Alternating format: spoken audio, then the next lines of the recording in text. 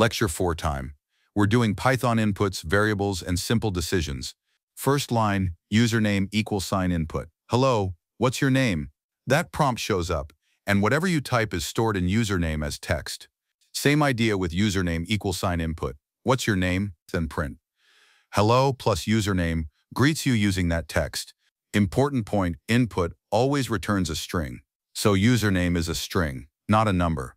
Next, user average =, int. Input, what's your average? Here we wrap input with int.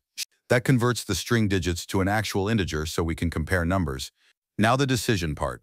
If user average 40, to print, I am sorry you can only pass with an average more than 40. Else, fail count in into.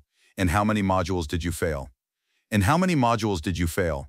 So fail count 3. Print, congratulations you passed. Else, so print, I am sorry but you didn't pass your degree because you failed more than 3 modules. That structure means, if average is under 40, we stop and show the fail message. Otherwise, we ask about failed modules and decide again. Sample run, the one you ask for. What's your name? John. Hello, John. What's your average? And how many modules did you fail? 2. Congratulations, you passed. Other outcomes, average 35 or immediately. I am sorry you can only pass with an average more than 40. Average 62, fail count 4. Row, I am sorry but you didn't pass your degree because you failed more than 3 modules, average 40, fail count 3. Congratulations, you passed. Now =, input, give number. If you type 50, inch will be 50 inches a string, not an int. To use it as a number, do an =, int. Input, give number.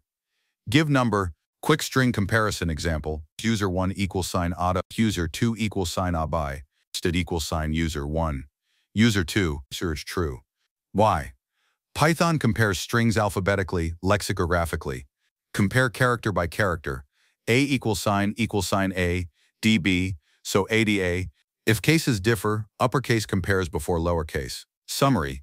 Input gives strings, use int for numbers, and use if-else to branch logic.